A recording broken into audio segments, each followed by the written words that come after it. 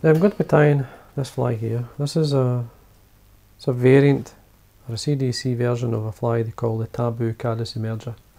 Now I don't normally you would use chickaboo, a Brahma chickaboo to tie the fly dyed tan. Yeah, I don't have that, but I'm going to be tying it using CDC, so you'll like it. It's a nice pattern and it's reasonably easy to tie. Now I'm using two colours of CDC, meaning, well, they're basically cinnamon, but one's a light cinnamon, one's a dark cinnamon. You can see them there. Now, to get the dark CDC colour, this one, I put these feathers in first and allow the dye to take, and it goes much stronger, the cinnamon. But while these are still in and they're taking most of the dye, then I throw in some more white CDC, and this takes what's remaining of the dye, so you get two colours. You get a lovely colour, the light and the dark. So it's quite simple to tie. Now I'm going to remove, I've cut away the CDC from 2 or 3 feathers and made a dubbing. This is the light and this is the dark. Dark's going to be for the thorax and the light's for the body. Now when I trim the CDC feather, as you can see here, I've left the tip. This is for a hackle. You can see the CDC I've trimmed away, and I've done this both with the dark and the light. Now for the tail, as I say, I need one of those feathers. But first I'm going to do is I'm going to actually add a tiny bit of weight to the fly, and I'm just going to use some copper wire. It's really easy to tie. I'll just add on. Now the hook I'm using, this is a size 12 curved nymph hook. It's like a stimulator hook. Now I've got the copper wire. I'm going to start it down, I would say about a third of the way down, just there, and then wind it on like the same way you'd wind thread on. And I'm going to come down to about, say, halfway in the body, which is there. The waist piece, just take it back, make sure you've got a good length in that, and then continue down until just short of the point of the hook.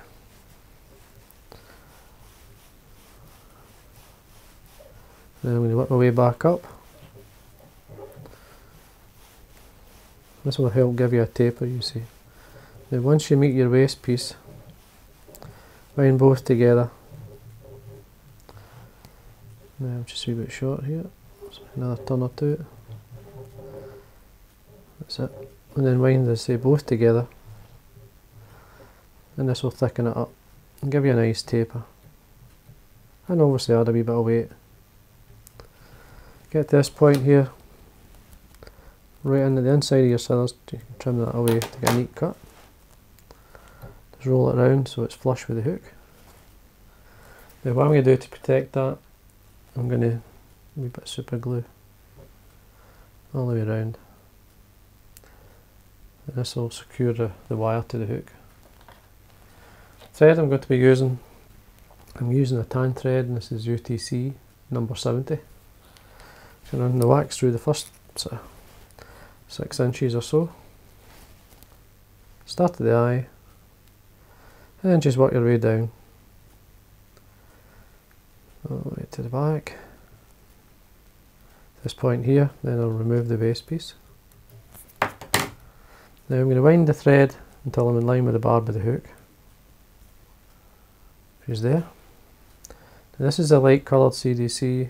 As you see, I've kept the tip for the tail. Just tie that on, it's very short, and then to check the length, that's fine. Just run this up until we meet the copper wire, which is there, and trim away the waste. Now the rib of the fly I'm going to be using, jewellery makers use this. It's called Strong Stretch, and this is size is 0.8. Now it's just clear. Now you get it in different colours. Take a length off. What we do is cut it into a point, into the scissors, cut it so it's tapered. Just checking it's long enough, that's fine. Now, a wee bit of wax on the thread, need the extra grip. Catch the tip of this. And there's 2 or 3 turns in, we start to stretch it. Hopefully it's cut long enough that you reach the back. which is there. And then we get my light CDC dubbing. Very easy to dub on this. It's very soft and mobile. Makes for a really nice body. Especially good in nymphs. Now, as we dub on, we just tighten up when we need to and work our way up, forming a nice taper in the body. We've got a black there, I don't want that. If you need to add more, which I might do, just a tiny bit more.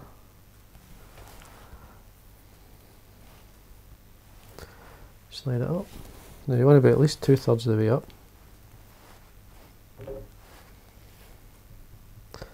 That's fine. Now you'll see how the rib is quite thick. To get it started, what I like to do is get the hairdryer and heat it up. Just switch the hairdryer on. And this will stretch. We take it in by half.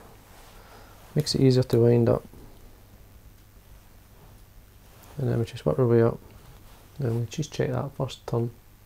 See what it's like. Now I want it a wee bit tighter than that, so I'm just going to pull it a wee bit tighter.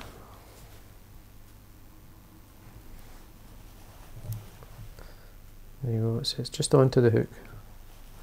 And then we work our way up. Just take your time. Now, for this size, I'm not really counted, there's about 8 turns here as far as I can see.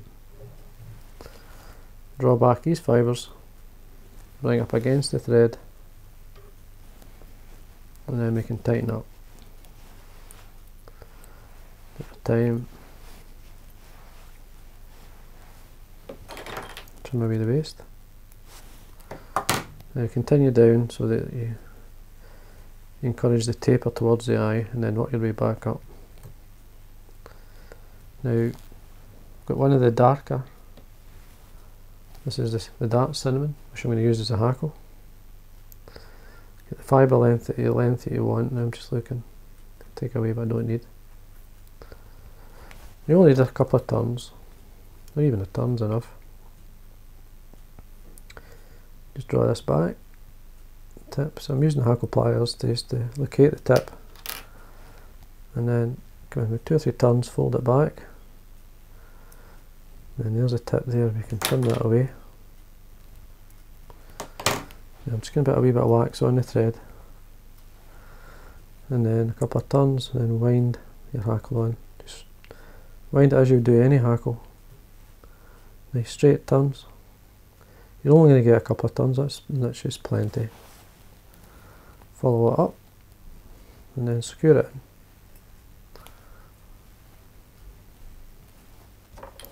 Trim away the waste.